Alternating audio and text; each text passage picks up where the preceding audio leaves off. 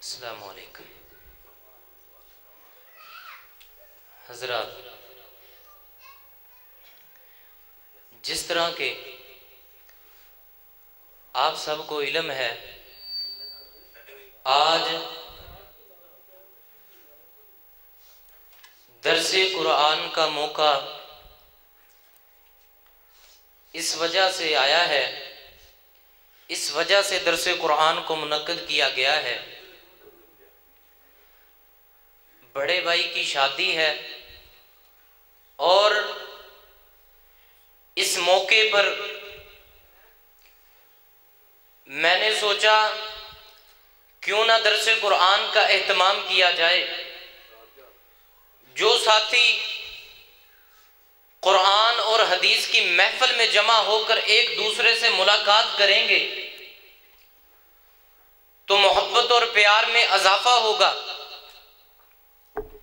इस वजह से मैंने अपने कारियों से राब्ते किए, जिस वजह से प्रोग्राम का एहतमाम हुआ और मेरी बड़ी ही ख्वाहिश थी इस प्रोग्राम को लाजमी मुनक्किद किया जाए। ये प्रोग्राम लाजमी होना चाहिए। क्यों? इस वजह से कि हमारे इस मोहल्ले में, इस मोहल्ले के सामने ये जगह काफ़ी ज़्यादा खाली है।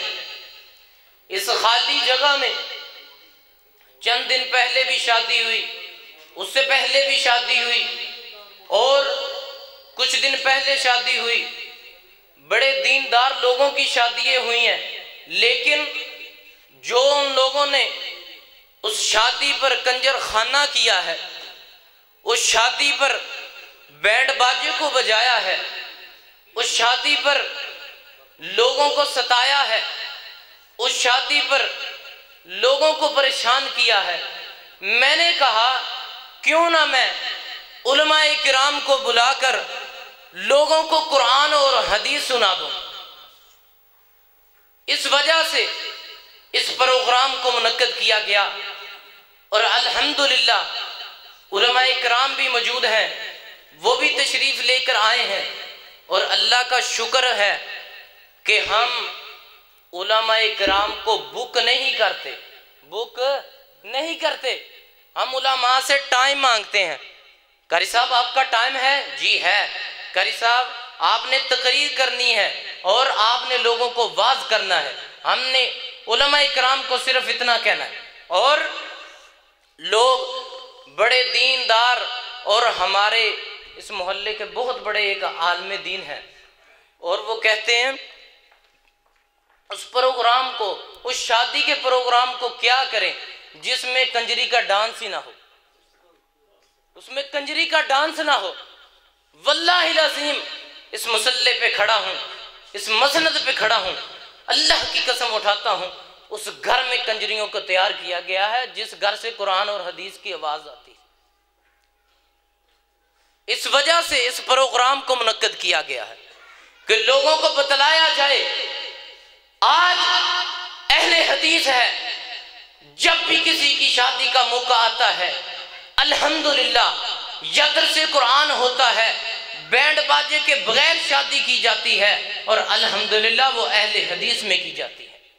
मैं अल्लाह का शुक्रिया अदा करता हूँ और मैं अपने रब का बहुत ही ज्यादा शुक्रिया अदा करता हूँ जिस रब ने मुझे अहले हदीस घराने में पैदा किया है।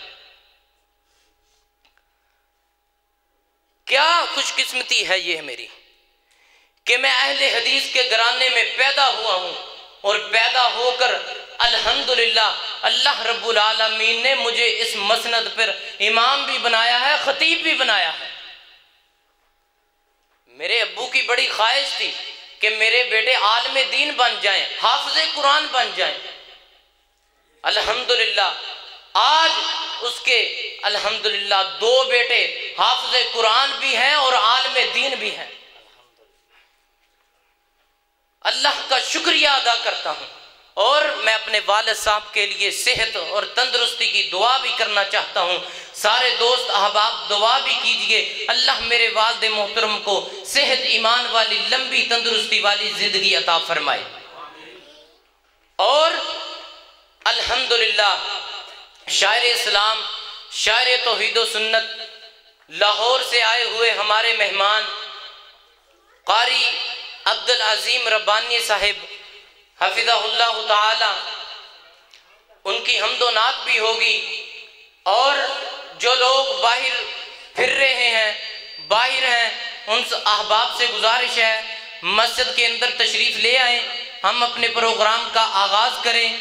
अब आप लोगों के सामने हम्दो नात के लिए तशरीफ़ लाते हैं शायर तौहीद व सुन्नत, शायर इस्लाम, शायर अहले हदीस जनाब हाफ़िज़ अब्दुल अज़ीम रब्बानी हाफ़िज़हुल्लाह ताला। कुल या अय्युहल काफ़िरून ला अअबुदु मा तअबुदून वला अंतुम आबिदून मा अअबुद वला अना आबिदुम मा अबदतुम वला अंतुम आबिदून मा अअबुद। सदक़ल्लाहुल अज़ीम।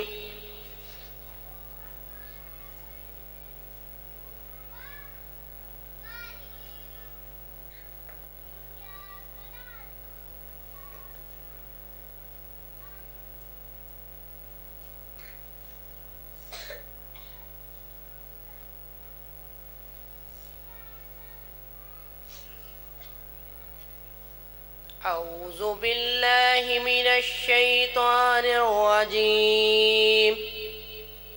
बिस्मिल्लाहिर रहमानिर रहीम।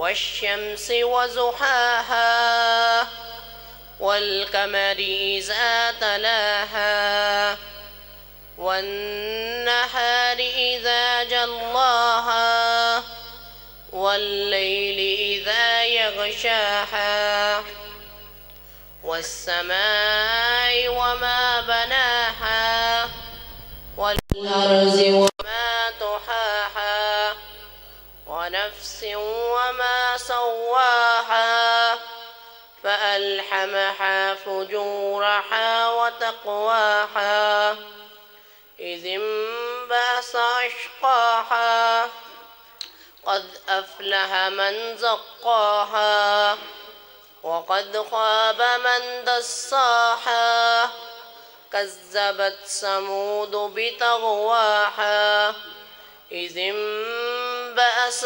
أشقاها فقال لهم رسول الله ناقة الله وسقياها فكذبوه فعقروها فدمدم عليهم ربهم بذنبهم فسواها صدق الله العظيم.